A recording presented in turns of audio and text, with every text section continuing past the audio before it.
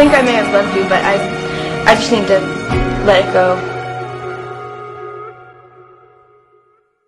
Jess, my mother is a great person. She's also my best friend in the world, so if you care about me at all, you will take that into consideration and you will be mildly polite to her. What makes you think I care about you? I don't mean care like a care. I mean if you like me at all. Not like. I just meant that if you think of me remotely as the sort of person that you could occasionally stand to talk to, then you'll try to get along with my mom, that's all. Okay. Okay?